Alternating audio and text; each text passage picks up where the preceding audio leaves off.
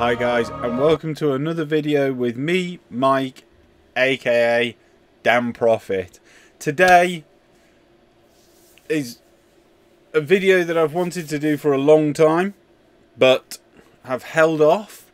I've wanted to give this a chance, and I think now since September the 6th, through to now we're in November, we're coming to the beginning of December, you know, September, October, November, we're two and a bit months in. I now have to make this video. So, for all of you that don't know, and you know, for those new viewers that do not know, and for those old viewers that may do know, I am a huge Destiny 1 fan. A huge Destiny 1 fan. I have sank 1,700 hours on PlayStation and about 600 to 700 hours on Xbox in the original one. You know, combined up to about 2,200, 2,300 hours. You know, I've pretty much done everything Destiny 1 had to offer. There was a few exotics I didn't do, but that was just time and work, and life generally got in the way. But I'm not too fussed. The overall experience for me in Destiny 1 was positive. I had nothing but praise for people to getting involved. And now, some of you are going to look at that and they're going to say, well, yeah, but the game wasn't baked. There was no story at the beginning, you know, blah, blah, blah, blah, blah. Destiny turned out, in the end, to not necessarily be a game about the actual game. It turned into an event, a social event. There was 3 times a week. I was guaranteed that every day, in those 3 times, I would be online with my friends, and we would have the Tuesday night reset to go on and to get the nightfalls done, and then we would have raid day, you know, on Saturday, and then we'd have days where we'd just jump on and do Crucible. And that was what Destiny became. It wasn't necessarily about the content. You know, it was great having the Taken King drop and Rise of Iron, and having the DLC coming in first. And you know, the Dark Below was great for us to kind of pull together as a group of mates and people I've met online. And you know, it was a huge social event. It became a social gathering place. It was effectively became the new pub, the new bar, where we would meet on a weeknight and go and have the chat about life and things and family and all the other stuff that you would kind of do. And, you know, tied around this kind of community and social event was a game. And yeah, you know, Destiny had its faults. You know, in year 1 there was bits missing, and you know, the story wasn't fleshed out, but you know, you did get cool things and cool moments in doing it. You know, when you was first beat Atheon doing the Vault of Glass, it was a huge moment. You remember that, you enjoy that. And there was always the times when you would get Fatebringer, or Galahorn would drop, or the first time you got Icebreaker from doing a public, you know, from doing Nightfall. There was always that key thing, and when old Nightfalls used to use die and go back to the beginning, you'd have to start again. You had that little air of caution. Then as you grew in rank and stature, and you get more blasé about things, and suddenly you started finding out that you started jaunting through 3 in one night, and you were having fun, and you got strange coins. Xur turned up, and for the first 12 months, Xur turning up was a huge thing. You know, it was the first on Friday to find out what Xur's got, what's he bringing, what weapons has he got. It was just cool to have all your mates all going into this one thing week after week after week, and having this thing. You know, it reminded me of COD of old, of Modern Warfare 2, of World at War, of having these social events that were tied to video games. So here we are. You know, as you look, go onto the YouTube channel, go and have a look at my Twitch channel, look at all the VODs and videos and story things and all the things I've done for Destiny 1, and you'll see that it was a whale of a time was had. I even did a very emotional goodbye video because Destiny 2 was coming, and it was a few days before the launch, and I said goodbye to Destiny 1, that we probably wouldn't boot you up because the new Grail was coming, the new chosen one, that how I was going to spend the next 3 years of my life. It made me evaluate what I was going to be doing with video games going forward. You know, I love playing different types of video games, but for the past 3 years I hadn't played anything other than Destiny. And, you know, I had tried a few different games. Destiny was my main focus. I'd sunk so many hours, so much of my life into the first one, that when the second one was coming up, it was like... And the point to make is I'd sank 2,300 hours. And I was probably the lowest numbered person in our group for sinking hours in. There was people I was playing with that had done 3,000, 3,500 hours. Huge amounts of time and effort put in to these characters. So Destiny 2... There's even one of my videos where there's me, Mr. Jobberman, and Jess, Jellytot Jess, and a couple of others, where we're actually saying goodbye to Destiny 1, and we were doing a stream about a Bungie stream about Destiny 2, and one of the comments Jobberman says is, you know, we're about to find out where we spend the next 3 years of our life. So, 2.5 months down the road, where are we? Well, they fucked it up. There's no doubt about it. I'm baffled by certain things in this game that just make me either want... There's some bits that I absolutely adore, and you just think, oh my god, we have moved forward from Destiny 1. Those things are few and far between, but they are there. Then there's the rest of it. And this is the real problem with Destiny 2 now. So let's look at it on the improvements first of all. So number one, there's a cohesive story that, yes, is very melancholy, and yes, there is elements of kind of, oh, we're here one moment and we've got no light, and then all of a sudden we get our light back, and then all of a sudden we're on this big quest to go and kill this bad guy that's took years of planning to capture the Traveller, and blah blah blah blah blah, and within a matter of months we've destroyed the whole army, we've blown Gaul up, we've saved the day, and the tower gets rebuilt. Fine. Yeah, there is some elements of the story which, pacing wise, just doesn't seem to make any sense. You know, we lose all our powers. You know, the scene where the Gaul traps the Traveller's light, and you know, spoilers. Let's just get it right. There are going to be some spoilers in this. Not too much. I'm not going to go into depth because we're down the road now that everyone should have played the story. And if not, I'm not going to go into any real bad things. I'm not going to go into any real twists or anything like that. But Gaul captures the light. You lose your powers. There's a perfect moment there for reminding us, as Bungie, as what it would be like to play as a normal human. We're not a Guardian anymore. We didn't have our light. We'd lost our light. Perfect opportunity. Why the fuck not? Couldn't you let us play the game for a couple of missions where we were just human, wearing body armour, and it would remind us that we are fragile little things in this galaxy full of big, bad, nasty things. It would have made the enemy hit counters harder to damage, so that it would have meant we could have been more strategic. It would have meant that we would have had to have played as a fire team, because we would have to go in as standard humans now fighting the oppressive, the Cabal, or we go into a mission where, you know, when we go into the Dark Forest, the Taken come, but with just us, and we're a little human, and we've got to defend ourselves, and we fight to get our light back. But no, we basically get our light back within a matter of minutes of going to the farm, and we get our light back, and then suddenly we can smash everything, and then suddenly it's just a grind mission. It's just about playing the story out. Now, the story itself, while in a very rudimental form, I mean, we're not talking any Halo 1 level of storytelling. We're not talking, you know, kind of, don't be expecting a great Hollywood cinematic, you know, cohesive story with the best actors you've ever known. It's not. You know, there are good actors in there. You know, we've got Cade Six, everyone knows he's Nathan Fillion. We've got Bill Knightley as the speaker. You know, we've, I think Gaul is the voice of the guy that played Arbiter in Halo 2 and Halo, you know, in the Halo series.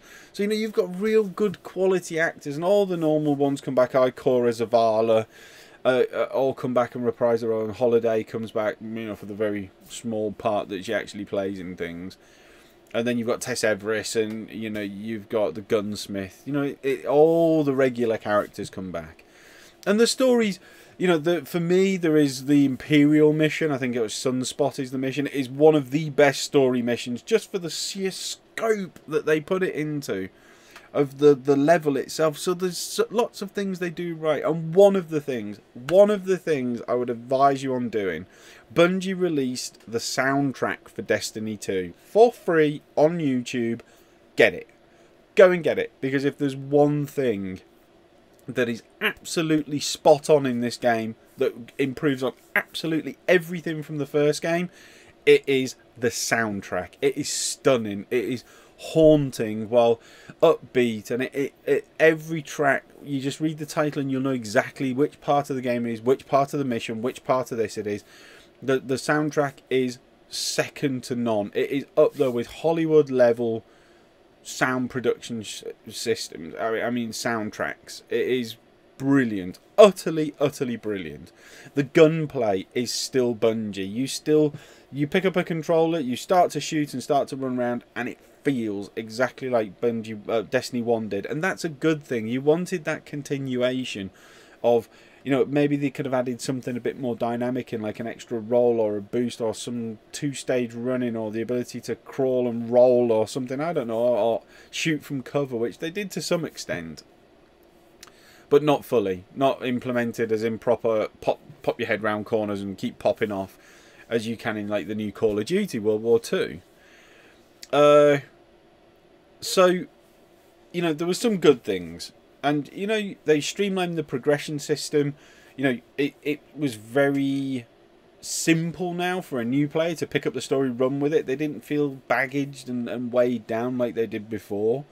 With Destiny 1, as the time went on, the more lore that they all got piled on top. You know, you didn't need to know all that. This was an ideal platform for new players to come in, pick up the controller, get into the world of Destiny, and enjoy either the story mode, the PvP. You could do the Nightfalls, the challenges, unlocking certain things. So it was a good starting point. They'd improved on the story. They'd improved on this element of pick up and play. They'd improved upon the sound, especially. You know, guns feel like guns. They sound like guns. The bad guys sound like bad guys. Now the Taken and the Fallen and all the characters within the Destiny world now feel different. There's new enemy classes in there as well. The Vex are very predominant again. And, you know, the different types of Vex. So everything felt individual, but at the same time normal, like you did from Destiny 1. So, a few good things, you know. And, you know, in the first couple of months, you could forgive if there was some, you know, the story pacing was always kind of like, yeah, this was a new direction for Destiny. They wanted to tell the story through the missions. That's always been the case. It was in the first game. The story might have not been cohesive, but if you did piece the bits together, which was one of the things I think some of the Destiny 1 players liked, was that we weren't spoon-fed all the information. You had to go and find Grimoire cards and Lost Ghosts and all this other stuff to build the story out. And yeah, you know, it would have been nice to have some of the key points, like the Book of Sorrows, you know, a bit more of that in the main game, and having that original story to be more cohesive and actually make more sense. But then there was an element which the Grimoire cards were nice to, if you pick something up, you could go back and reread and look at your entire Grimoire deck and understand that, there you go, there's the story if you want to piece it together. So, Destiny 2... negative points. Now we've got a few things to cover off, so sit down, buckle up. This is gonna get emotional, physically angry. This is a fan. Please let Bungie watch this video. Please, someone send it to a developer at Bungie. I know they're doing some things to fix some of these things, but God, you've got to understand the pain we're feeling at the moment. Negatives. Number one, the story in places looks like it was written by a 10-year-old. There are just whole sections which were just kind of like Rick in The Walking Dead. You know, suddenly it was like, 1 minute you're a super guardian with all these powers. We've literally destroyed gods. Oryx, we've took Oryx down. We've oh God, we've took down so many monsters and so many powerful magical demons, fallen leaders. Oh, you name it. You know, Skolas, all those types of super destructive leadership beings, the Taken, the Fallen, the Vex, Atheon. We've took down a god of time, for God's sake. Gaul turns up, takes all our powers away, and a piece of the shard of the Traveller fell off and no one noticed. Nobody knew that that shard was there. In the EDZ, there's a great big piece of the frigging thing sitting there. No one thought, let's go and have a little look at that. The bad guys didn't even do that, but in Destiny 1 they managed to steal a shard and oh god, I'm getting so angry. It is just, I'm not even going to go into it. There's just whole bits of story where it's just like, you're chopped on the back of the neck. It's just like, and a month later. The timeline just seems to jump. It doesn't give it any credence. It's just kind of like the easiest way. It goes back to Destiny 1. I haven't got time to explain why I haven't got time to explain. So 1 minute I'm a guardian. I'm walking through the mountains following a bird that's going somewhere. And it's like a month later. Like, well, I've been following the bird for a month. What, the bird didn't land and eat or fly off in a different direction? It was just dragging me along to go and meet Hawthorne. And, you know, there's little bits like that in the story. And also, as well, the main bad guy, Gaul. So, and the counsellor. Oh, God! They created these brilliant characters along the way that would have been perfect bosses before we got to Gaul. You could have had a general, you could have had a senior general, then you could have had the councillor as the chancellor character that you would have gone on and fought, and then at the end you could have had Gaul. But it was just kind of like, so this guy that's helped this little runt of a cabal turn into like this epic leader, the emperor of the cabal. Or the reigning leadership of the cabal, who then kicks the emperor off onto a boat into space and says, "Hey, you naff off. Don't worry. You're a bit nuts, but we're going to sort it all out. And we're going to go and capture the light, and then we'll be the light carriers, and then we'll be the new guardians, and then we'll look after shit." He plans all this. He gets the whole of the Red Legion focused on capturing the Traveller, to capture it with an amazing device that nobody saw coming. I mean, the Guardians have literally reactivated the Moon, Venus. They've got the Dreadnought on Saturn that they're still exploring. We had Mercury. And nobody saw this fleet coming. But all the satellites went down, and it was literally a few minutes before the attack happens. It's all in the opening story. It's been on the internet for months. I'm not going to cover that off as a spoiler. So, a whole fleet of Cabal ships managed to get through the solar system with nobody spotting them on no other planets, with no other outposts, and all the ships flying around, and they managed to get into Earth, blow the tower up, capture the Traveller's light, kill off all the Light Soul Guardians, wipe out loads and loads of Guardians,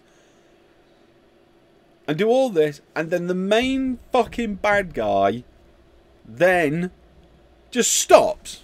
He captures the speaker, goes up into a big tower somewhere on his capital ship, and sits in there with his chancellor having a chat to the speaker about how is he going to get the Traveller's light. So there is that flaw, and not only that, just as it gets to the point where you do one of the best missions in the game is the Imperial.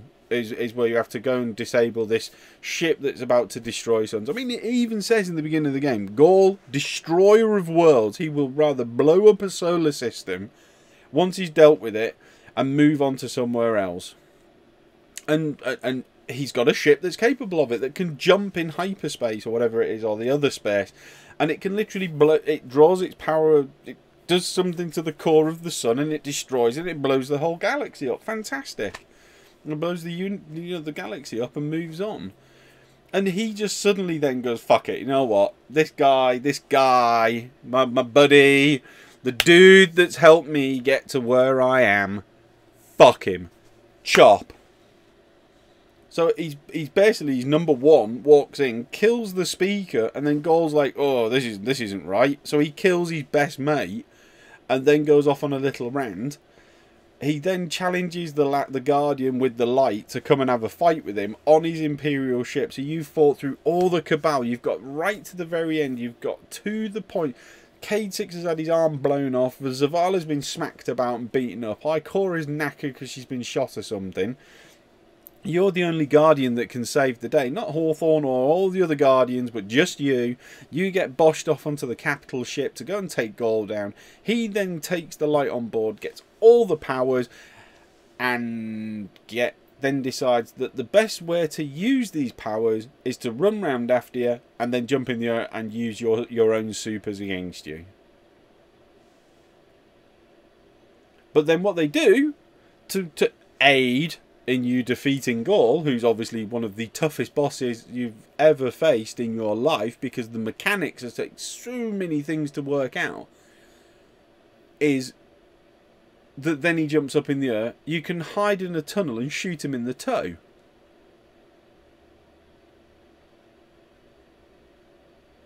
So the first time I finished it, I thought maybe it was new, it was early, and maybe the code had not been glitched. A few people had complained. Reddit was full of complaints. There was also complaints from other places. And we literally thought, yeah, alright, well maybe they can just update the code. No. They said that there was something wrong, it shouldn't have been that easy. They did some updates, and it was still that easy. 2 other characters did it exactly the same way. I even got to my 3rd character and thought, no, fuck it, I ain't even going in the tunnels, I'm just going to run round outside. I got hit with supers, with the solar swords, I got hit with the purple goo, I got hit with lightning, he was stomping around and all that. You know, I even got to the end. The end boss is such a joke, you could punch him. I think I killed him on the last go. Not even with the rocket launcher, I punched him and he died. And then he comes back, and then the Traveller blows up, and the Traveller reawakens and kills off this spectral form of him. So, not even when they do show you a cool boss, and you're like, oh, thank fuck for that. There he is. That's the bad guy we want. That's the thing I've been waiting for. That's the transformation. It's like fighting Dr. Bruce Banner, and then suddenly when you think you've beat him, he transforms into the Hulk, and you're like, shit. This is what it was all about. This is the super-powered fight. This is like fighting Clark Kent, and you give him a smack and you knock him down, then suddenly rips his shirt off and you think, oh shit, he's Superman. No, what am I going to do now? Where's that kryptonite recharging gun I've got? No. The Traveller just blows up and kills him. So even when they do offer you the glimpse of it becoming truly great, and you thought it might be, you know, maybe not on par with an Atheon or a raid level boss, but you know, one of the bosses in the original game, no. So through the game as well, you know, plus points is areas, you know, the EDZ, Nessus, Io and Titan being the smallest one, but there's lots of little nooks and crannies to explore down in there, and down in the planetarium area, the solarium area. But, you know, going around Nessus and Io, there's loads of little tunnels, etc, etc. And we get introduced to a new element, adventures. And, you know, if you get these little blue adventures, which are like premium adventures, and they go off and you can get such weapons like the Mida multi-tool and Scrug, or whatever it is, the Scug, the pistol. They're pretty cool. You know, they're quite challenging. You know, when you're at like 220, it's a 243, and you want to give yourself a bit of a challenge, you can just bosh around and have a crack. But, you know, 20 light levels down, you could still do it easily. The 243 is just there to say that it's going to be a bit challenging, but if you played Destiny 1, you'll get through it, no problem. The rest of the adventures are all about the grind just to get your character levels up. That is it. There's no real challenge there. You know, you get introduced to some really cool stories, and the adventures is more of the story bit, the little bit behind what you're doing. That's really cool. It opens up different ways of storytelling within Destiny, and I like that. Then we have Lost Sectors now, where you can go into these holes in the ground, or you can go through little doors, and then they'll lead to little side missions where you get these caches of things that you can pick up. And in all honesty, the lost, oh god, it pains me to say this, these lost trails, it was an opportunity for Bungie to chuck in mini Nightfalls, so that you could go into these lost areas, lost zones, lost sectors, and have a really challenging fight. You could go in and be little mini bosses, and maybe a mechanic, they could take you 10 minutes, 20 minutes at a time just to go in and bosh around, and at the end of it you could have got a legendary gun or a legendary piece of armour, or, you know, the fact that this could be a lost set of armour, and you've got to do all the lost sectors in an area before you got this, you know, historic legendary lost set of armor. But no. The enemy bosses, the enemies inside are the same levels as the enemies outside, and you get to a certain level, you know, you get above 260 or you get above 240, and you can blow through a lost sector in about 3 minutes. You can just go in and wipe the floor. You get a super up. You get the electricity super with your warlock, and you can just go in and fuck everyone up. You don't even need to shoot your gun. You can just run through the whole level, get to the last boss. I'll get to like the elite boss at the end, fuck him up, get the cash key, open the cash and run out. So there was loads of opportunities in this to have a great game, to have a really multi-tiered, multi-level game that would help you through your progress to get to the point where then you could get raid ready. Now, Destiny raids have generally been good. The Dark Blue is probably the weakest one. You know, Wrath of the Machine was really good. I still think the benchmark for everything is going to be the Vault of Glass, because, you know, there was so much stuff in there that so many people had no idea what was going on, and it took years for it to be resolved. That, you know, it was always going to be challenging for this. And the Leviathan has been good. It has been one of the quickest ones that have been solved. You know, watching on the stream, I think it was about 8 hours in total. You know, even Wrath of the Machine took 12 to do. The Dark Below, I think on the first time, was about 16 hours. And Vault of Glass was nearly 24 hours. I think it was 20 hours playing the game before it was resolved. So, you know, it just goes to show you that the evolution of the Destiny player as well has meant that we understand mechanics more. And the Leviathan raid itself is really good. It is really good, and it's a nice challenge, and it makes you think. And, you know, the dog bit's a pain in the arse, but once you kind of done it a few times, you know what's going on. But still, it stopped being play by numbers, and it started to just be kind of, you know, stand here, shoot this, rotate round, and it starts to become a bit monotonous after a month and a bit. Now, the raid itself, like I said, is really good. There's different mechanical levels. If you've not played one, this is a really good opportunity with guided games as well to jump in with a crew, and they'll take you through it. You get it done. It's really good in that regards. That you know, the Bungie have thought about how to bring casual players into doing stuff like raid level activities. Nightfalls, I hate them with an absolute passion. The Nightfalls before were challenging. They were hard. They were hard in the first reiteration of Destiny, until we kind of got to a point where our light level and burns were, you know, the burns really kicked in. You know, the original Nightfalls, when you died, were reset to the beginning, were fucking hard. They made you think and work as a team and communicate, and everyone coordinated their supers of what they were going to do and how they were going to use it. And, you know, once we finally got Titan bubbles, you know, you always had a Titan with a bubble, and then you'd have your electricity arc guy as your warlock, and then the hunter may run void bow to tie everything up, and then your warlock could go in and fuck shit up, or the Titans would take hammers and smash things up that way. But God almighty, the one thing it didn't have was a timer, and a timer suggests that a Nightfall can be finished in that time. Oh, it's just, and then the one Nightfall that didn't have a timer had a glitch, and you could break it. And the ones that did have a timer, you could glitch and you could break it. So it became ultimately pointless in the end anyway. And the burns were completely pointless. And then they put these whole things called raid challenge, Nightfall challenges to go in to get all these bits and bobs. Do like 3 sets, you know, kill so many bad guys, or do it in under 5 minutes. And, you know, if you do it under 5 minutes, you do a prestige Nightfall, and that prestige Nightfall then is a little bit harder. Now, I don't have a problem with the mechanic changes, you know, adding a timing. Okay, great. Well, that becomes the challenge now, is to get it finished in that time. Great. Thumbs up. Okay, I can live with that. Maybe the glitching, I can live with that. The amount of times we glitched the original Nightfalls with me and my team on Vex Dregs and Sausage Rolls as our original PlayStation 2 crew, we used to glitch all the time. And an LDR 5001 with armor piercing rounds, you just stand next to the door, I could shoot things on the other side of the wall. You know, come on, I can live with glitches. I can live with the mechanical changes. I can live that you can burn through it in 10 minutes, because we used to do that anyway after a while with Nightfalls to farm strange coins every week. The one thing that, and this is going to segue nicely into the bit that is going to be the main rant about this. We're 30 minutes in. I think we've covered off the fact that the game itself, and I think we'll do a little mini wrap up now before we hit the main gripe. Nightfalls are still the same. There's just a few dynamics changes, and the maps are broken, and you can glitch them. But that's fine. That's part of Nightfall. You know, I don't mind that. The strikes themselves that form Nightfalls, excellent. They really are.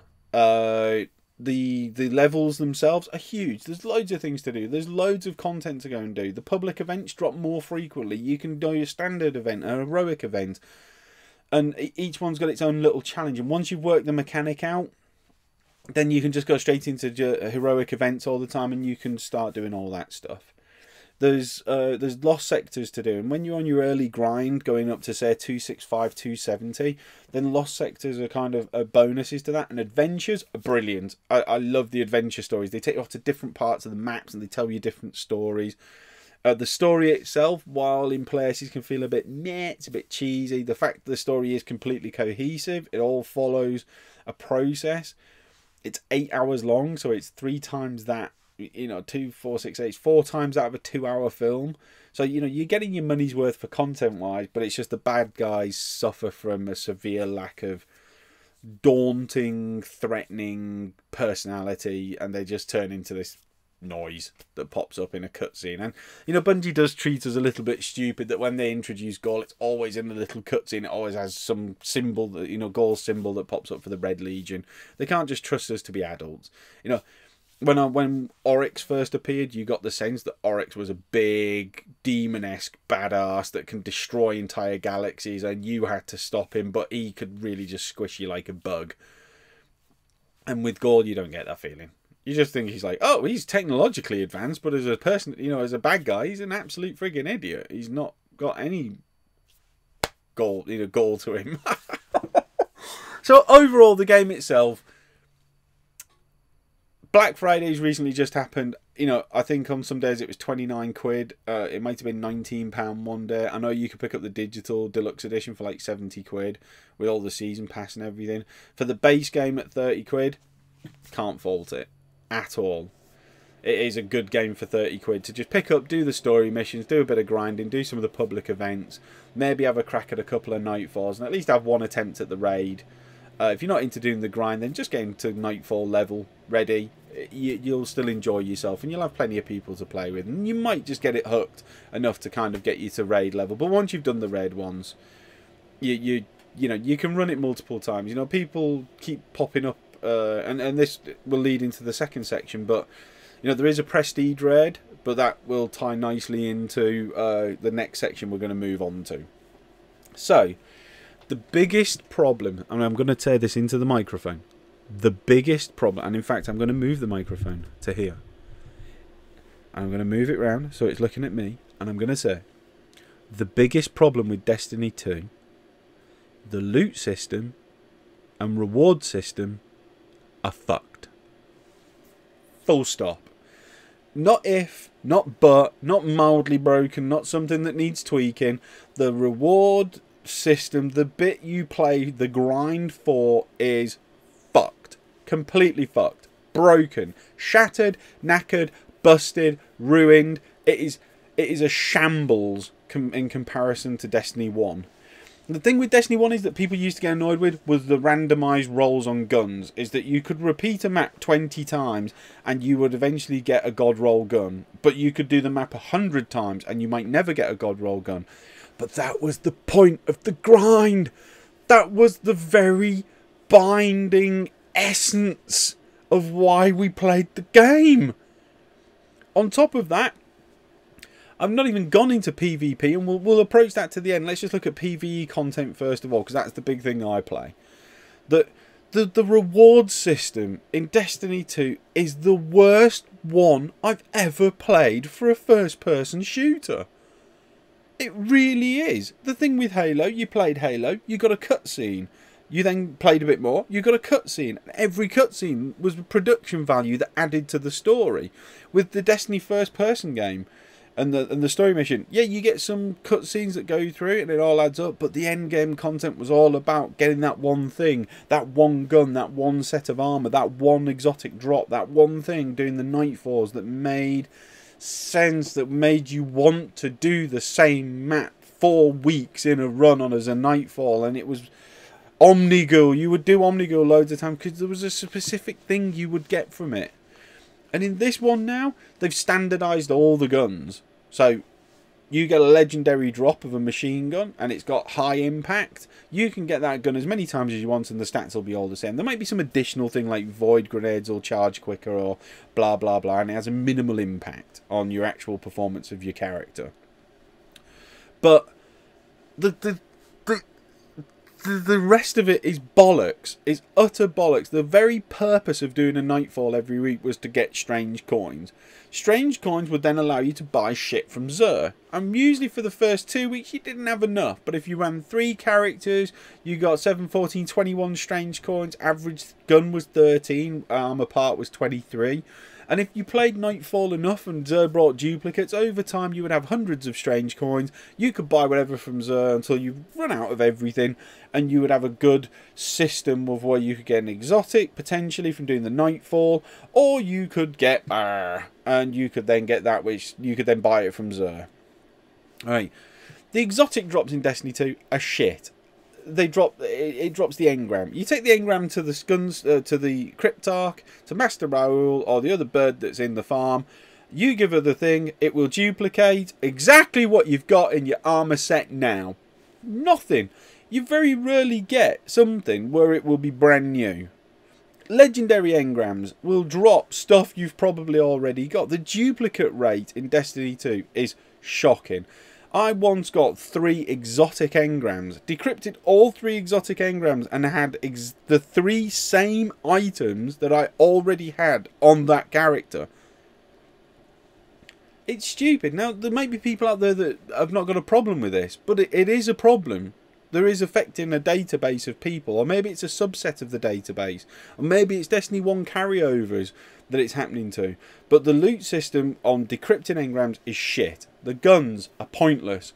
Better Devils is one of the best hand cannons in the game, and you get it within the first 10 minutes of playing it when you actually get into like the grindy game. The swords, Quickfang is one of the best swords. You get that virtually straight away. Some people might have had one, deleted it, and are trying to get a second one, and it's nigh impossible because when you go to the gunsmith, it just duplicates all the shit you've already got. And when Xur turns up, you buy all your exotics from Xur anyway because he's been quite good in the past few weeks, and he's got rotations of all different armour and guns and sets and bollocks and all that lot. But you just destroy or dismantle legendary stuff and they give you these exotic shards, and the exotic shards go to blah blah blah, these shards or legendary shards. You take them to Xur and he'll swap it for an exotic, and just grinding the game you'll have more than enough exotic shards to buy whatever you want. The only reason I'm low on exotic shards is because literally I've stopped playing. The blues only decrypt up to 260 or 265, and that is it. Then after that, it's all about adding mods on. Now, mods are a cool addition to the armor sets and the weapon sets that you can add mods on that will add 5 damage on, and then you add different mods on different things, and it can make your light level increase. And then once you've got past kind of 270, 275, then you go into the 280, 285 drop bracket. And then you can see your progression go up. Then you do the raid a couple of times. You'll get a load of stuff, and bosh, you know, you're at 305. You're at 300. You stick, and then you're just farming mods. But that's it. It literally is the end game. I had Mr. Jobberman. We were having a conversation about a month ago when Iron Banana come out, and he spent 50 hours on Iron Banana grinding to get these stupid tokens. And it is a lottery system that you're entering into. In the old Destiny, you played Iron Banner, you won a match, or you lost a match, but you get a random drop, and that drop would be either a piece of armour or a gun. And then out the back end of that, you could go and unlock boxes or levels with a character, with Lord Saladin, and you could then go and get your gun or your piece of armour or whatever it is from him, and it would be a lower light level, but you could infuse it up. And you would guarantee that if you played enough Iron Banner, you would get a full armour set on a character and a full gun set, and Iron Banner was worth it, and then it would go away for a week or two. And then when it come back next time, you could maybe get a different set of armour, or a different gun, or a different shotgun, or blah blah blah, and you would grind to try and get these complete sets. And you'd do it on 3 characters, so you'd spend a huge amount of time. Now, you grind to get tokens, to take 20 tokens to give it to Lord Saladin, who will then decrypt an engram, and that engram will decrypt into something.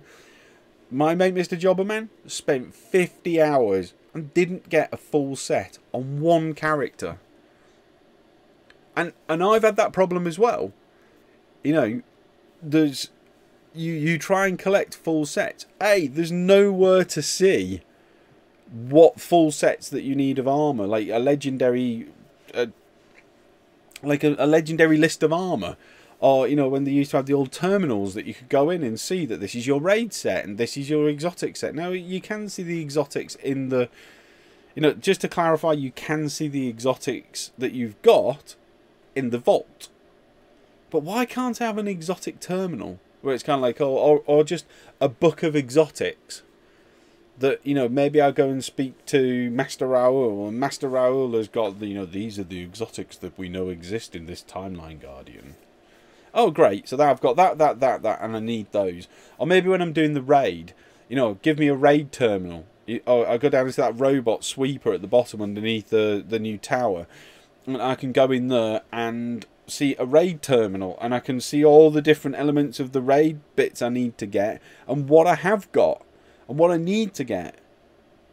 Or maybe with legendary guns. Why can't we have a legendary gun book? I mean, the gunsmith surely knows what all the legendary guns are, because otherwise he wouldn't keep giving us the shit anywhere. And then it leads us on to the bigger problem with rewards, is everybody did the Nightfall because it was a prestige event. Not everybody could have the level or light level or skill set to do the Nightfall. And you got your little blue XP boost that would allow you then to get more packages from your Vanguard off and whatever, so that then you could unlock more purple engrams to get more better weapons to move you through the longer game grind at the end to get to max level. You do you know, I haven't done a Prestige Nightfall. I don't intend to do a Prestige Nightfall. My mate did Prestige Nightfall and got the Halo that stays with you for a few days. And you got... I forgot even what it was. Oh, I'm just raging. It was just an emote or something like that. Or just a little thing that says... Oh, he got a trophy to say, well done. You've done the Prestige Nightfall. Who gives a flying fuck? I want exotics that drop out. I don't want to go get bright engrams, and we'll get onto those in a moment, the paywall for collecting all your stuff. I want to collect exotics through doing prestige events, like Nightfall.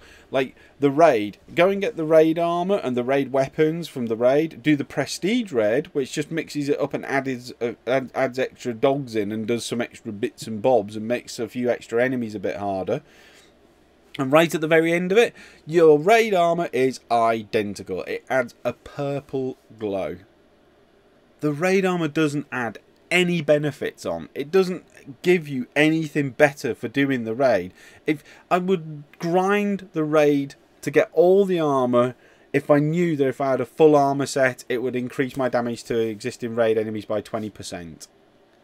Because at that point, you've done the raid that many times to get the full armor set. I want to fucking munch my way through it to just get some stuff and move on. You know, maybe there's just one bit of the package, the collection I'm missing, and I just want to grind through. But if you've got the full armor set, or maybe you get... If all the weapons that you carry from the raid... If you've got all the raid weapons, or primary, secondary, and heavy slot... are all raid weapons, it increases their damage by 25%. So ultimately you can have a 50% uplift in damage. It means that you get through the raid quicker, which means that then it could allow you to get to grind for that missing piece of the set that you'd know that you were missing, because you could go and check the fucking terminal down near the cleaner droid underneath, but you can't do that. So literally you need an external spreadsheet which has got all the weapons on that you've found from other sources. It's just bullshit. This is stuff we had in Destiny 1. And not only that, but on the Prestige Raid, you got different armor sets that had different roles and different benefits to doing it. Oh, it just makes me so fucking angry that they fucked it up. That they fucked the very bit that everybody loved about Destiny 1, the grindy bit at the end where you play with your mates. They fucked it up. And they've made it a slot machine. You win coins, you put your coins in the thing, you pull your handle, you get something you've already got, you bin it, you trash it, and you do it again. And then when you run out of coins, you go onto the thing and carry on going into the game. The Prestige Nightfall is pointless. Utterly pointless. The raid, Prestige Nightfall is utterly pointless.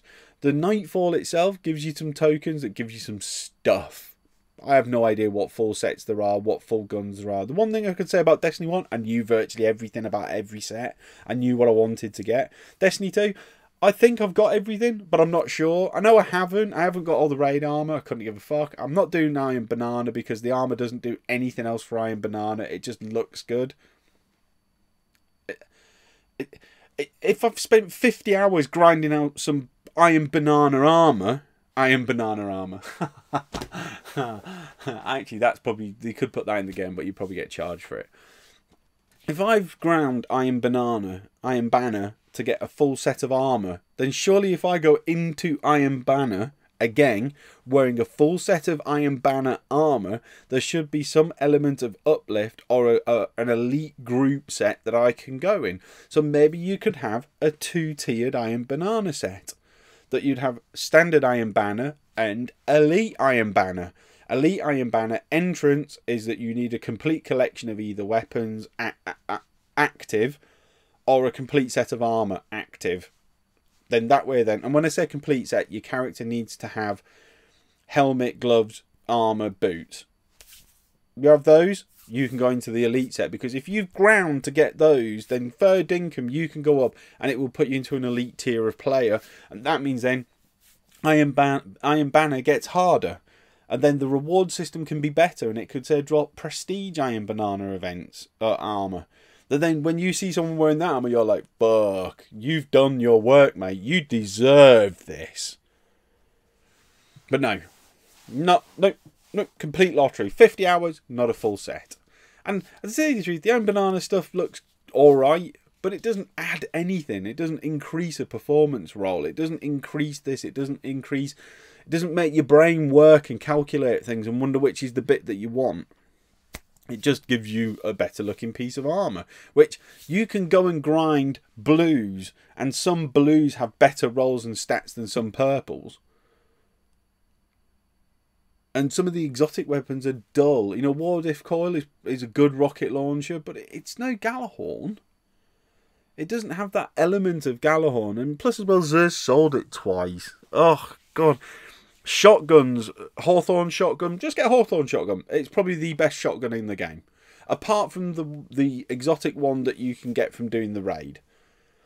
I forgot what it's called, because basically I don't care about it. But, you know, there is the Elementals arc shotgun that you can get from completing the raid and then doing the weapons cache quest. I literally don't care. It's that boring. I literally have no points. There's no quest that makes you go on a long path to work all these different things out and calculate and do a bit of grinding to collect some materials to then get this epic exotic thing at the end. I mean, they had an exotic rocket launcher, the one of the best rocket launchers in the game, which is the closest thing you'll get to a Gjallarhorn is the raid rocket launcher, the standard one, and you can get that from a raid engram that your team can do and then give you through the clan engram system for doing the raids.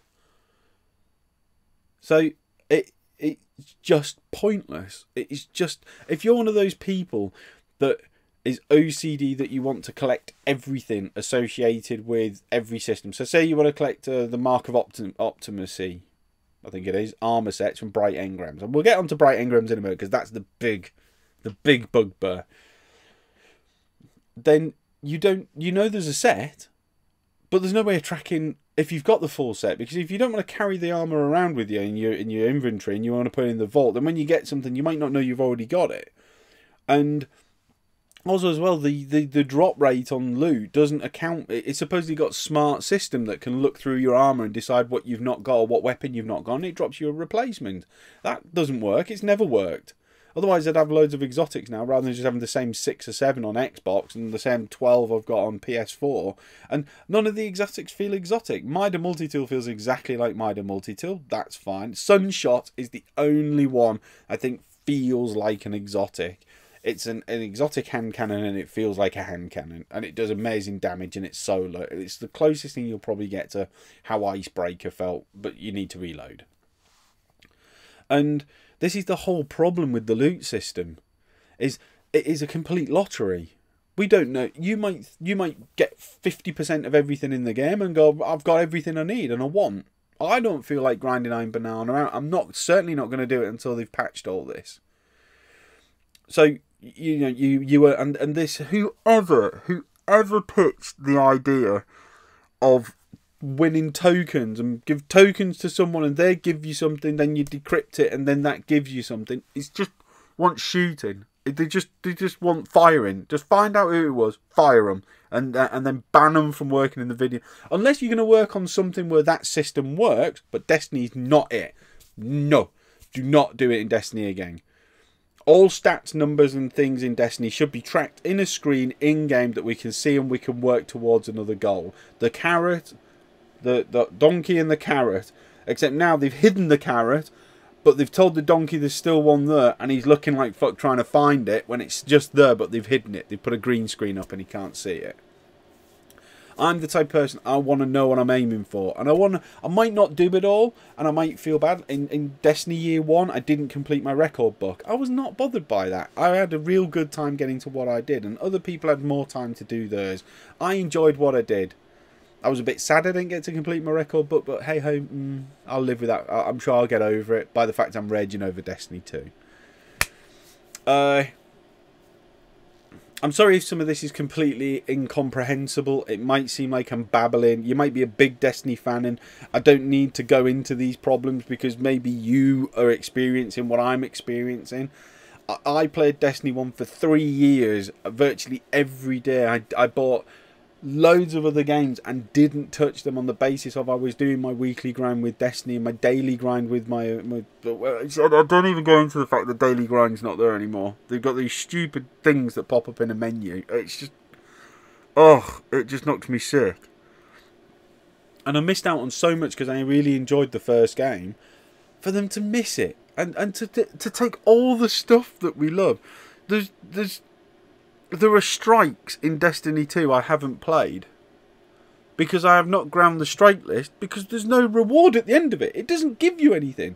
And unlike the first game, when I went into a map, I'd pull up Earth and I would go all my map things, all my adventures and quests and stuff, and then in the middle of it would be a strike dedicated to that planet, to Earth Septic Prime.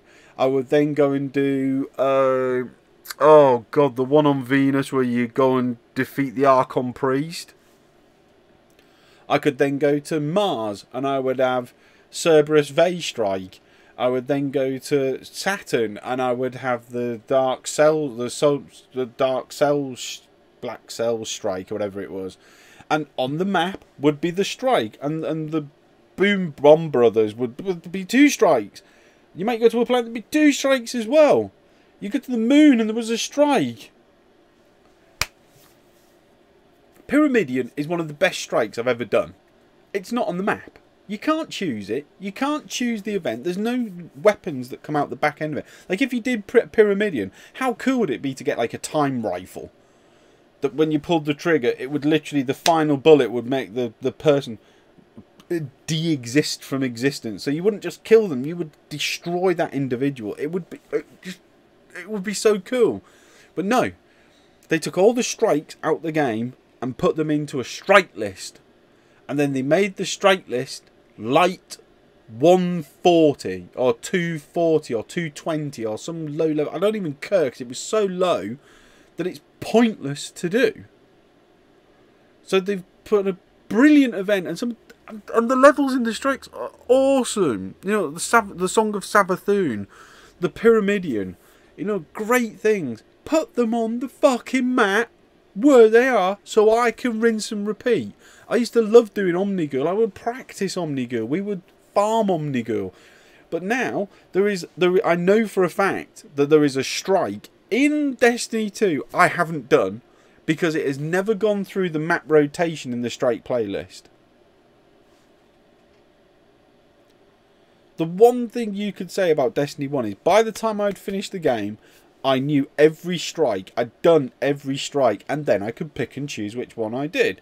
Like the summoning pits. I love the summoning pits. I hated the summoning pits when I first started playing it. But by the time I'd finished, I loved the summoning pits. Omnigul was another one. I loved Omnigul. Septic Prime in the end. Even Septic was good fun to do. But in Destiny 2, I don't know. I don't feel the need. I don't see them.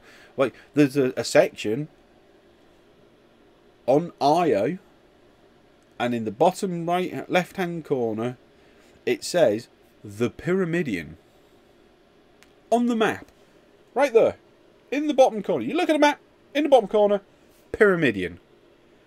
But the strike for Pyramidion is not on the map. It's in a strike player list. There's in a different section of the entire UI. Bungie, put the strikes for the levels on the fucking level. So that then if I want to play Pyramidion over and over and over and over till I get the ability to know what I'm doing completely back to back and sideways and upside down, that's my choice. It is just bonkers, some of the decisions. They've literally made it simple enough that anyone can pick up and play it, but simple enough that they've hidden all the stuff that made it fun to do. For people that were playing Destiny 1, Destiny 1 was about the grind for getting numbers, for getting right rolls, for getting right guns, for getting those extra stats that made your character better than the enemy you were facing or the enemy you were facing in PvP. And that's all been hidden. The stats are probably in there, but you can't find it unless you really go hunting. And that brings us on to PvP. So when Bungie announced that PvP was going from 3v3 to 4v4, or 6 from 6v6 to 4v4, and 3v3 to 4v4, and blah blah blah, everyone was like, ah, that makes sense. It does make sense. Because, you know, they built one of the best PvP systems in the world in Halo. And the majority of the time now, you know, Halo's ranking system in Halo 2 and Halo 3 is considered one of the best ranking systems in gaming. Probably outside of Counter-Strike. I'm talking about console gaming, so not PC gaming. I know Counter-Strike's got a good competitive system as well.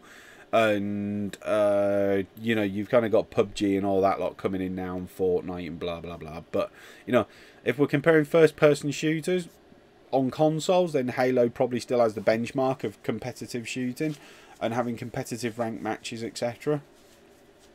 And the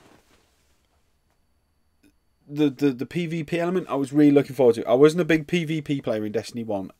So I was to some extent. I really liked it. I liked 6v6 because if you came across a team that was a little bit less coordinated than yours, or maybe it was just a team of blueberries put together, you know, noobs that had got just been put on a team, and you were running with 4 or 5 of your crew, then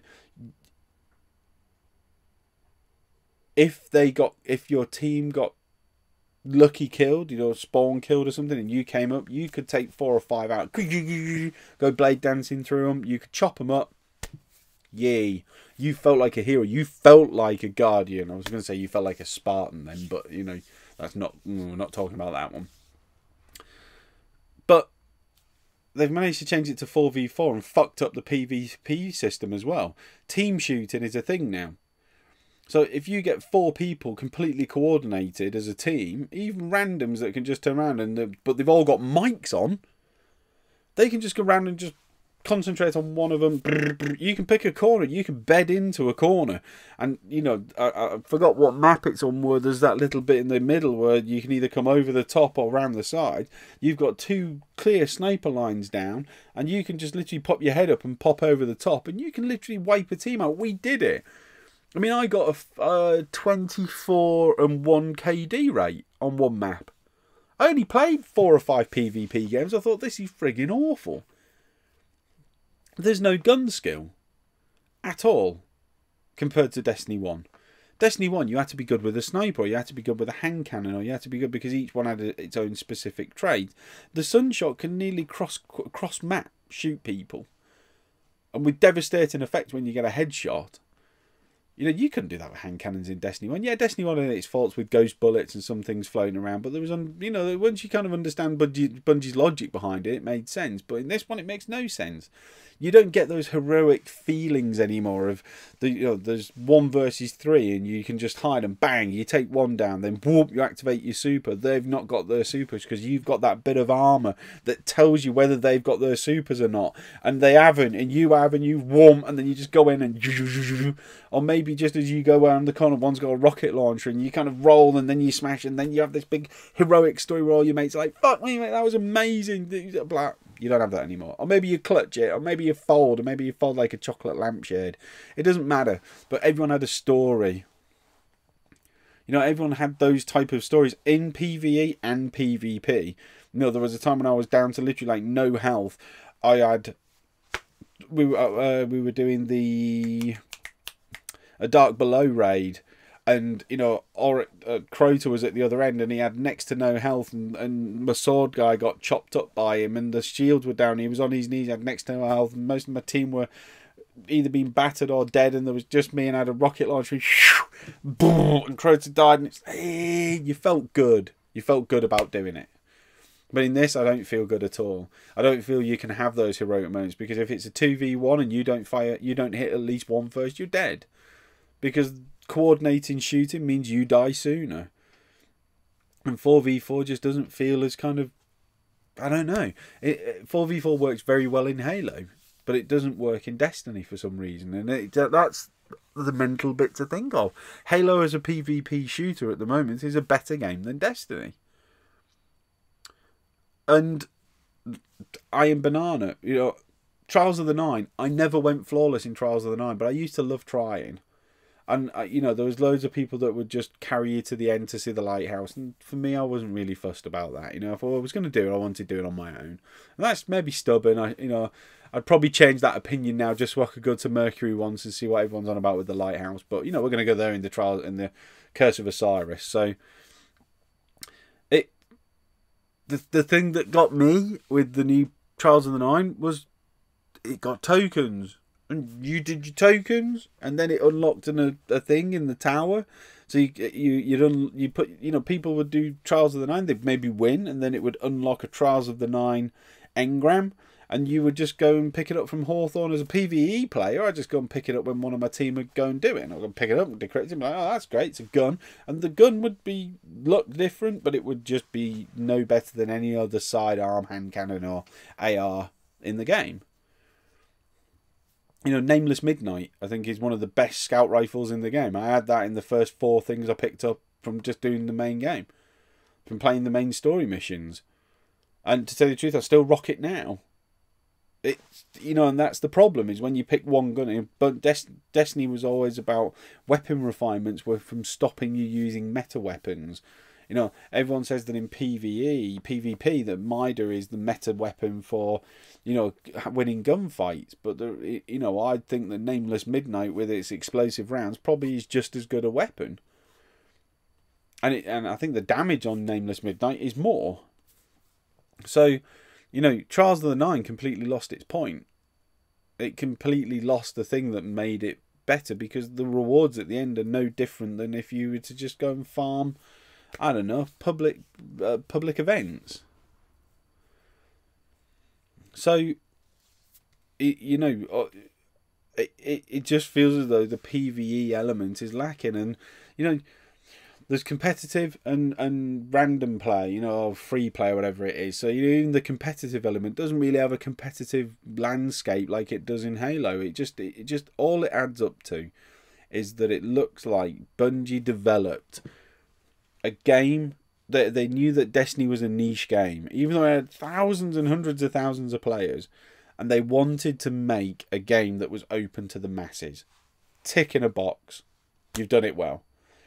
They wanted to make PvP appeal to the masses. Yeah, to the free play, the quick play menu system, tick. Is it feel satisfied playing it? No. No, no, no, no, no, no, no, no, no. It doesn't feel satisfying at all.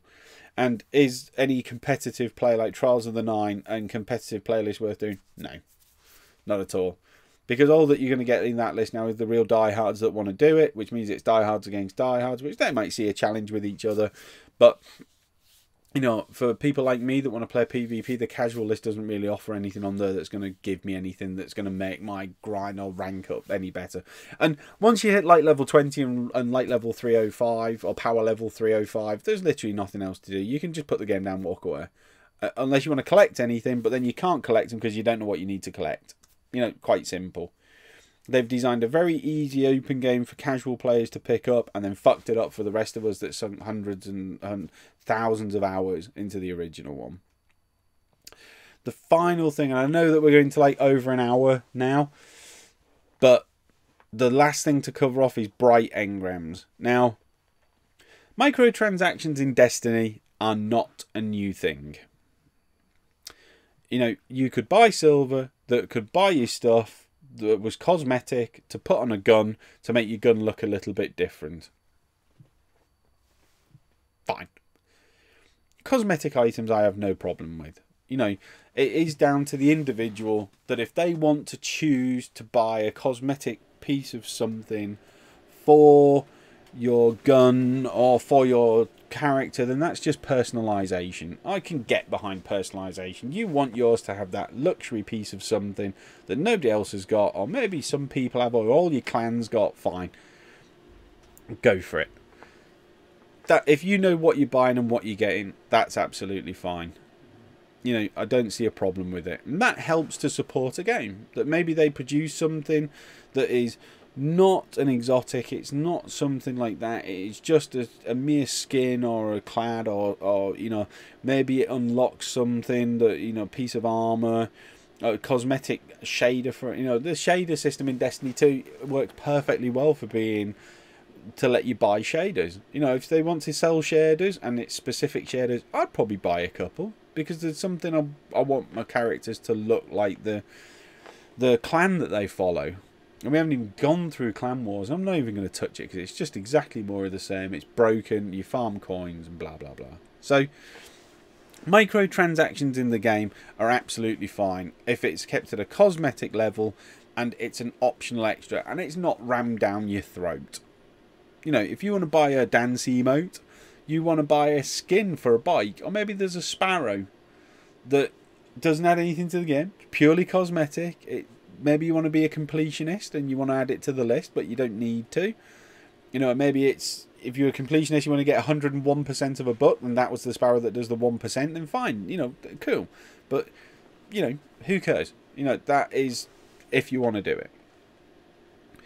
Bright engrams are a plague in Destiny 2. They are a horrible paywall that has been put in to hide some of the exotic offerings that were made in the previous game by completing tasks like Nightfalls and completing tasks, week in and week in tasks that you would do at a prestige level by dropping them behind this stupid system that offers these bright engrams which decrypt and they'll give you shaders or some other stuff. And ships and ship shaders or transmat effects or blah blah blah. It is now, if you've been living in the woods for the past week, or I don't know, maybe you've been hiding under a rock, maybe you've actually just been playing other games and reading the news about how well stuff's going, like Assassin's Creed Origins. You know, maybe you've been doing stuff like that. But there was a Reddit user discovered, I can't remember the exact name, I will try and put it into the footnotes on the YouTube video, discovered that the XP reward system for unlocking bright engrams was basically being managed by an algorithm.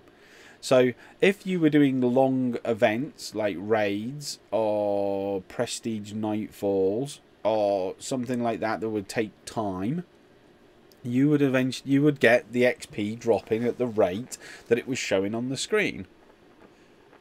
Okay, and then once you've got a certain amount of XP, it would unlock a bright engram. Cool. Now, some people, pretty much like I'm assuming 60 to 70, maybe 90% of the database of Destiny 2 doesn't have 6 or 7 hours to grind into a raid. Maybe 3 hours, maybe an hour and a half. Maybe you got it right down and you're really skilled and you get it right down to maybe an hour and a half. Let's say 3 hours for the average player. Right, that could be for me as a dad the only bit of gaming I could do in a day. 3 hours. So I do a raid, and if I get all the way to the end and I don't complete it, I may not get anything. Don't get my tokens, therefore I don't get my unlocks. That means I don't get my thing. Maybe I've got some tokens, but not enough to get me an engram. So now I have to go back in and find a whole team again later on to do it from the point I'm at, to then unlock my tokens to get it to get the rewards. Right. Now maybe you go, hold on, I'm a smart canny player. I remember I could farm public events. Each public event would say take 5 minutes. Each one drops between 2 and 5 tokens. Each one of them would give me of XP. Let's say 200. I've got to get to 40,000 XP. So therefore, if I grind X in 3 hours, that would give me that. I'm already at 10,000, so I need 30,000. Which, working out on this drop rate, means that in 3 hours, I could get a bright engram. And that could give me some shit I really need. So it actually, this Reddit user discovered that the XP system on quick events was being managed. So it eventually reduced the amount of XP you were being rewarded as a player based upon the speed and efficiency at which you did events. So if you were, say, I don't know, grinding public events and you spent 4 hours on them, you ultimately would only get 4% of the XP rewarded to you as shown on the screen. So you may think you're at 40,000, but in fact you're not at 40,000, you're at 20,000. You might even only be at 15,000. Holy shit. So now, even doing the clan reward system on clan times, or when they did the Clarion Bell recently, it didn't matter. You got fuck all for doing it. In Destiny 1, I know I could go in, I could pick my daily bounties up, go and farm them across 3 characters, get a shitload of XP out the back end of it, do Nightfalls on Tuesday, get my double XP rewards on my Nightfall caps, go off, do the daily tasks, I've got daily quests on PvP and PvE, get those done, rank my XP up, and then probably hit 3 raids at the weekend, and bosh, you get 3 unlocks, probably across 2 different characters, to unlock more shit to upgrade your character. Now in this, you're not even upgrading the engram. You're going to get this bright engram, which most of the shit they expect you to buy silver, or to unlock silver dust to then unlock the shit that you really want. And this includes things like dance emotes, exotic dance emotes, exotic bikes, exotic ships, all the kind of shit you should be able to get from doing Prestige Nightfall and other events as well. And don't get me wrong, you might get an exotic engram drop in Prestige Nightfall once in a blue fucking moon. It was probably rarer to get an exotic engram drop in a Prestige Nightfall than getting Galahorn to drop in Destiny 1. So they've put this. Bungie obviously saw that the Reddit community and the Destiny community were kicking off about this. They then turned around and said, oh dear, we've looked into the system, we're not happy with it, we're turning it off. And they did. They turned it off. And then they doubled the amount of XP you need to unlock a bright engram. So basically it was a big fuck you. Thank you, Destiny player base, but fuck off. You're still going to have to grind loads and loads of shit to get a bright engram now. Brilliant. So, okay, fine. And the pay system for these items, which, yes, they are cosmetic, but they're exotic cosmetics, so they're going to count physically towards an exotic list. And now that we've found out that the Season 1's coming to an end on the launch of the Curse of Osiris on the 5th of December, that we're now at that wonderful point where this stuff even goes away. Now, yes, it may come back later on in Destiny. We've seen that happen before with weapons, guns, emotes, badges before in Destiny 1. But that's not the point. I shouldn't need to wait till Season 4 to unlock Season 1 stuff again, because that's just regurgitating content. Why does that stuff have to go away? Surely can't you just make the list of shit you can get bigger? Season 2 now adds 50% more shit in the pot for you to unlock. Great. Why can't I have a Season 2 engram? So I could get Season 1 and Season 2 engrams.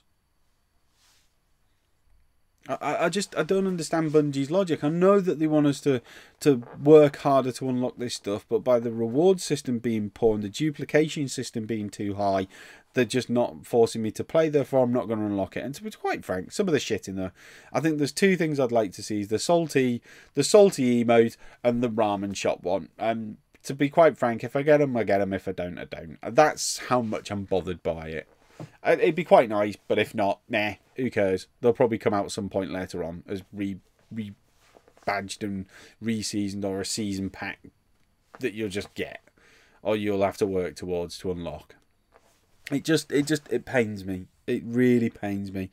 So, what do I think about the PvP system? Yeah, bleh.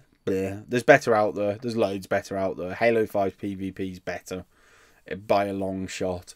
The gun system's cool, but the rest of it, tat. The main game is brilliant, completing up the story. You really feel as though that you're part of something. There are really some cool bits in the main story that will drive it back even further. That will make you want to come back and play the Imperial level where you're near the sun. Is just one of the best ones ever. I'm not going to ruin it. I'm not going to go through all the details, but yeah, that's good. The grind up to, say, level 260 is pretty quick. And you have fun doing it because you still got a bit of challenge with the enemies. But then when you get to kind of 260, 265, the grind kicks then in to get to 290, 300. And then getting from 300 to 305 is just buy a couple of mods and bolt them on. And just keep one primary gun that's got the kinetic mod on. And just keeping that. And you'll be at 305 in no time. And you'd probably never even have to play the raid, in all honesty. Just keep grinding stuff and it will just come over time.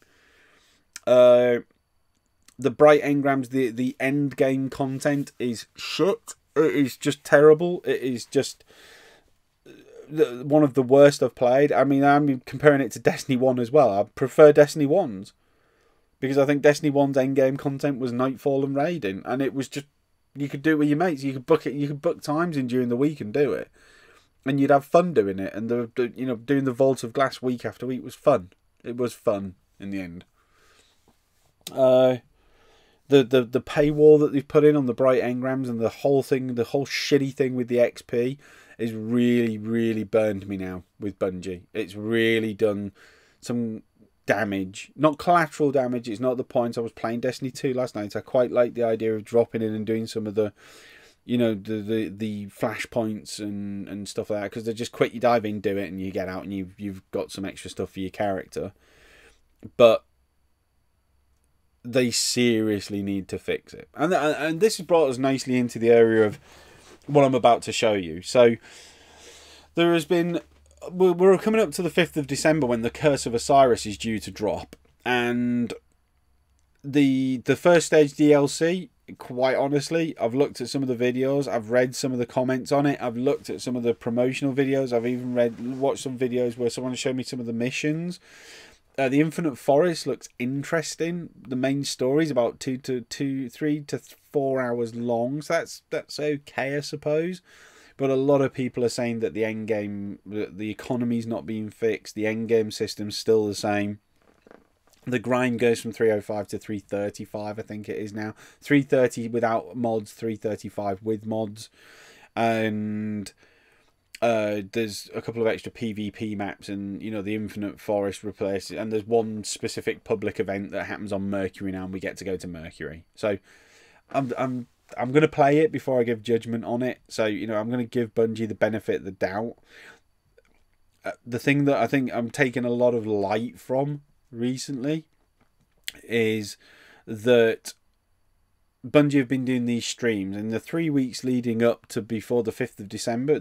So to place it into perspective, last night it should have been the third and final stream in the reveal streams of the Curse of Osiris, where we were going to go through some of the endgame content and kind of what happens after the main story and etc. moving forward. Now, because of the whole hoo-ha around the XP, And the fact that they fucked up the end game and the economy system's broken, and they've probably been hemorrhaging players to brilliant games like Wolfenstein 2, Assassin's Creed Origins, Christ, South Park The Fractured Butthole's got a better reward system in it than Destiny 2 has. What else is there? What else have that we had recently? I'm just trying to think. Evil Within 2. I mean, Christ, COD's got a better reward system. COD's got a better reward system than Destiny 2. I mean, it's just it's games that I never played when they came out. I'll probably play now because I'm just bored with Destiny. Now, the outside of it has all come down to that. I'm going to show you this. So this was on GameSpot. It was released about 12 hours ago. Now, I'm sure this is going to filter through to other media as well. That the third and final stream for Bungie for Destiny Curse of Osiris last night was cancelled. It was for tonight. It was for Wednesday night, actually. Has been cancelled due to the fact of the undisclosed XP scaling system coming to light and it being turned off, and the doubling of the XP to unlock bright engrams, and the economy being broken, the end game being broken, the everything past the main story and a bit of PvP being fucked, and nobody likes it, and the complaints everywhere. They cancelled the stream, which is a win. Let's not go by that.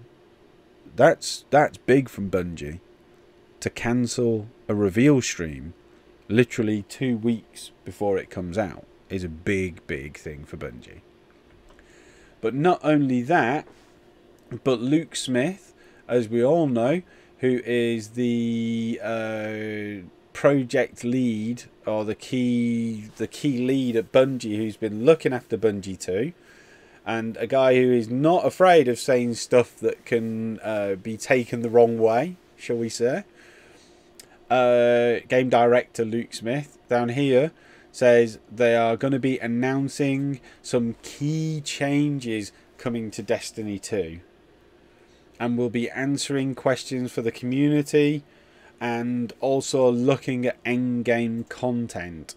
So where is it? I think it's down here. They're going to be addressing some of the complaints, and the perceived lack of endgame will be addressed. I love how Bungie have put this. The perceived lack of endgame. There's no perceiving. There's no fucking endgame in the game. There's collecting a few bits of shitty stuff that all is virtually identical to everything else in the game.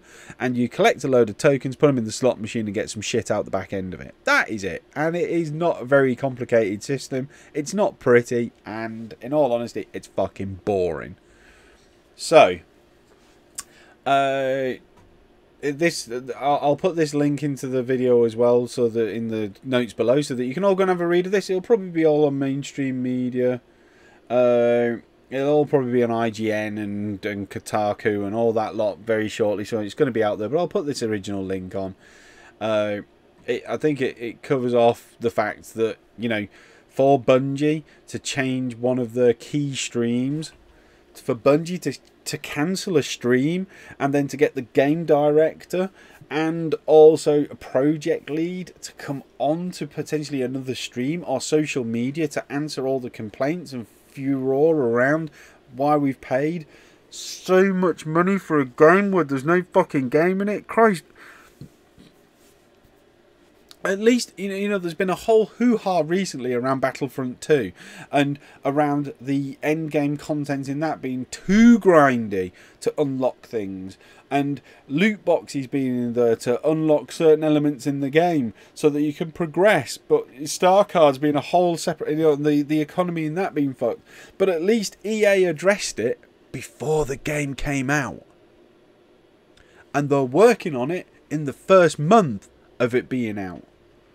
You know, it's taken us 2.5 months before we found a secret, before the community or one individual found a secret XP leveling system. After that, it's took days and now week before we've got a definitive answer. And we haven't even got a definitive answer. Now, in all fairness, I am being harsh. And what I will do is I am just going to quickly log into my Twitter account as Dan Profit.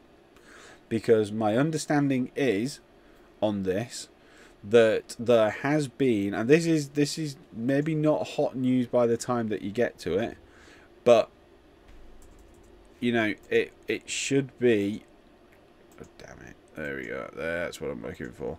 So it should be that Bungie has done an official statement as well on Twitter. I'm going to try and pull this up so that you can see it, in all honesty. Let's just see if I can find it. I know this is literally hot to trot news. Here we go. Notifications. So that you can see what I'm actually on about. In the fact of it's not on the brilliant. Let me just do this. I know that this is not normally what we would see, but this has literally been developing information that's been happening over the day. So let's just click on this. So here we go. So this is what Bungie have posted up on the Twitter page. Tomorrow we are planned to conduct the final stream prior to the launch of Curse of Osiris to show off some of the weapons and armor the expansion includes. Instead, we are investing all of our efforts into delivering some higher priority information about Destiny 2. You'll hear from the studio leadership about their assessment of Destiny All Up. They'll talk about our goals for the game going forward, and you'll also learn about how we're reacting to your feedback with some game updates that will arrive in the next few weeks. That will appear on the Bungie blog on Wednesday. Thank you, DJ. Hats off. Finally, they're going to start looking at the, not just pushing out additional content. They're going to do that anyway. But if they fix the end game and they fix the currency system and they fix the current way in which we're challenged, and also the reward system when we complete said challenges, and the pathway to get to certain luxurious items or exotic items, if they fix that, fair dues, I will don a Destiny cap that I've got sat over there, and I will say, you know, at least they listen. You know, Bungie has taken its time and they've reacted correctly. You know, some people have been praising this. It's got 4.5 thousand likes. It's got 1,500 retweets. You know, this is just a small set of the people saying, you know, we like this. We like what we're hearing. But I'm going to save judgment. I've given Bungie so much leeway with this game for so many years now. When everyone was saying it was rubbish and there was no content, I said give it time. When the new content dropped and it wasn't quite all there, give it time. Don't worry, it's still early in the life cycle of a 10-year license. Remember, 10-year license. You know, when the Wolves DLC dropped, it was kind of like Archon's for the prison was really good, and you know, kind of we had all that, and we got the Prison of Elders, and it was like, you know, it's getting better. And then when the Taken King drop, it was like, holy shit, that is brilliant. And finally everyone was starting going, Destiny's a really good game, you got blah blah blah blah blah, and it was, everyone was getting into it. There was a and then when Rise of Iron dropped, it was all kind of like, yeah, well, you know, Rise of Iron's a stopgap. You know, it's good, it's new content, new places, rebadged enemies, repurposed things, but that's cool because we know that the majority of the team was working on Destiny 2. So we took all this talent from the first game, made it work on the second game, fucked it up before they launched it, and they didn't even acknowledge they fucked it up, and they didn't even think at the end of it, this is quite dull, even when the Nightfall got buggered up 3 or 4 times. So that's where we stand. It's nice to see via stuff like this that Bungie is looking and thinking and reading, but it's only come about because they've realised that there are individuals in the community that are keeping their feet on the ground and keeping them honest. If this hadn't have gone noticed, the XP boost hadn't have gone noticed, you know, I bet you any money we would have got, Season 2's Bright Engrams would have been all about, you know, buying shit to buy shit to get shit to complete collections that we'd still have no idea about. And it would be the guessing game as to whether we've got everything we want or needed from the game. And, you know, I'm still holding my judgment on the DLC content until we actually get to play it on the 5th of December. So, overall, what do I think? It was a great opportunity. But they fucked it up at the moment. They've properly broken a game that should have been easy. Take what you did in Destiny 1, put the foundations in place. You had all the foundations at the end of Rise of Iron, and all the foundations in the Taken King for what you could have done to have built a franchise. This could have been your Halo 2 moment. This could have been one of those video games that launched and everyone was like, oh, I don't believe the hype. And then a month later, oh no, shit, the hype is real. You'd have had video game stores. You'd have had media outlets. You'd have had podcasts going on all about the game. And everyone saying what a great game it is and how big booyah, ba, ba, ba, ba it is. And why the end game content and the grinds there.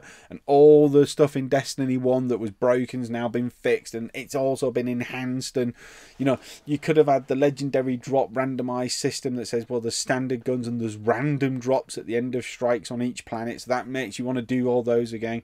And then you could have added into all of this, and then you would have had a game that, in all honesty, I don't think I would have purchased another game for any platform. But no, you fucked it up.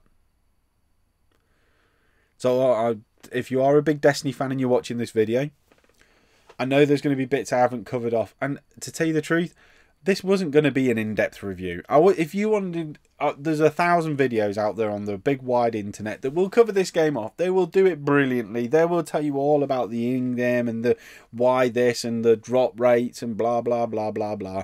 I'm telling you, as an honest gamer, as a dad of kids, as a husband and a father, and where my time is precious, that if you're looking for a game that you can invest an amount of time into, where you can get rewards for investing that time, have a clear progression path, where there is an optional way to purchase items, cosmetic items, to make your character look better, etc, etc, etc.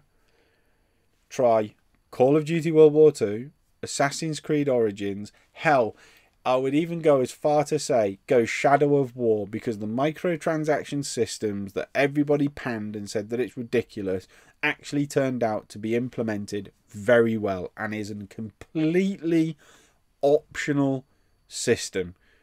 You can finish the game for Shadow of War without ever buying a loot crate. But if you want to do it a bit quicker, buy a loot crate. It just gets rid of some of the grind. But if not, you can play the game and finish the game on the prestige setting with the very best ending by just playing the game. Assassin's Creed Origins, South Park The Fractured Butthole, hell, please buy Wolfenstein 2. Please, it is one of the best first-person shooters out on the market. There's so many other games out there that do grind better. You know, for God's sake, don't buy Battlefront 2. Well, buy it if you like the Star Wars universe and you want to play the first-person story. But until EA fix the progression system and put a decent, you know, if they're going to put microtransaction in, they make it in a way that it's not going to impede the game. Then for me, at the moment, lobby the game. The more we lobby it, the more they'll improve it.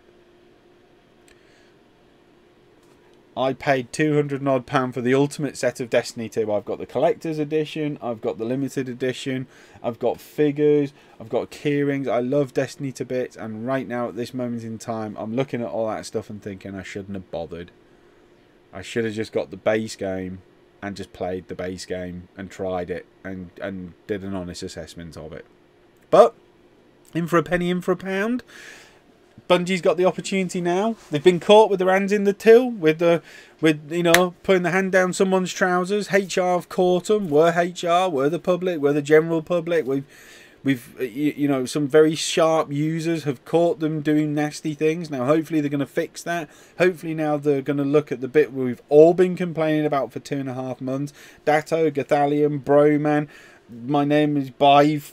All those people have been looking at this and saying, content. You know, there's loads and loads and loads of videos. I'm just telling you know, Triple Wreck, you know, Destiny Lagiri, Fireteam Chat, all the people on the, all saying exactly the same thing. Good game, good story, fixed some of the problems, created a load more problems, and the endgame loot system is terrible, and there's not enough of an endgame to it. And you know, if you're one of these people that find cosmetic items worth grinding for, fantastic. I'm not one of them. I don't care about the purple glow on an armor so that everyone knows I did Nightfall or the raid multiple times to get a set of armor that makes them no more powerful than I am wearing a set of blue armor or just normal legendary armor. I don't care about the purple glow. It just says to me that you've ground the raid out too many times because you've got nothing else to play. I've got better places to spend my time with. So that's what I think about Destiny 2. I will be doing an update to this after the Curse of Osiris has dropped.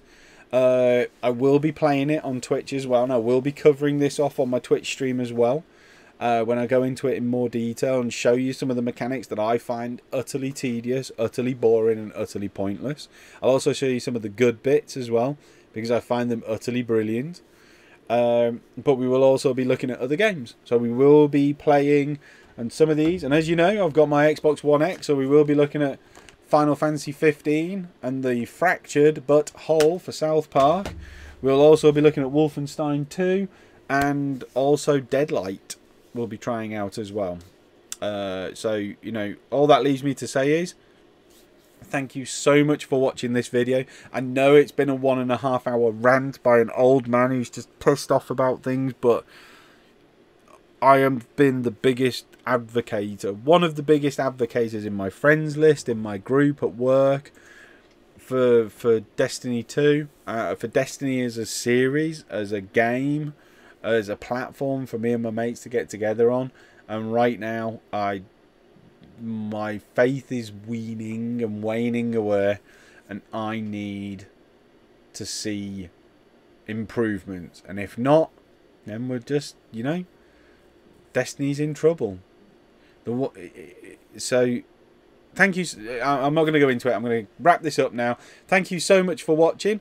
Obviously, go and check out my website, which is damnprofit.com. Also, check out my streams, which are twitch.tv/damned_profit. Mixer is mixer.com/damned_profit. You can also, obviously, you know where I am on YouTube, but you can find me on Twitter at damned_profit, and I'm also on Facebook. Just do a search for Damned Prophet and you'll find me. I'm the only one around. So, all that leaves me to say is thank you very, very much for spending 1.5 hours of your time with me on here. Please, if you like what I'm saying, drop comments, drop feedback, good or bad. I don't care. If the more we talk about this and the more we put it into the community, the better it is, because it will improve things. It will. Things will get better. But if we're not talking about them, you know, if we don't talk about it, it's not going to improve because no one will bring it up. You know, if you think what I'm on point with the video is as well, if you like this kind of time for a big in-depth rant about stuff like this and what I think about it, then I'll carry on doing these. If you think it should be sorted, just let me know. But thank you so much for spending 1.5 hours with me. It's probably better spent than watching the Justice League, I believe. But we'll comment on that another day. But thank you so much. Go and drop a like, go and drop a follow, and I will see you next time on one of my What I Think About videos. And all that leaves me to say, see you next time.